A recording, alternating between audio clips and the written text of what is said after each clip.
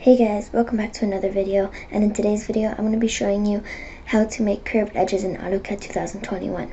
So first of all, you're going to want to make your rectangle. Then you're going to want to click fillet. Then you're going to hit R, enter, and then you're going to click, I'll just do a 3 for example. Then you're going to select this line, touch it with this line, and there you have your curved edge. So you can obviously do it with all four corners of a rectangle. That's what I was trying to look for.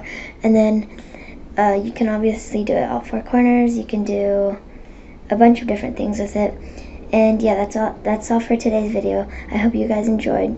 Make sure to hit that like button, subscribe, and turn on post notifications. I hope you enjoyed. Bye. See you in the next video.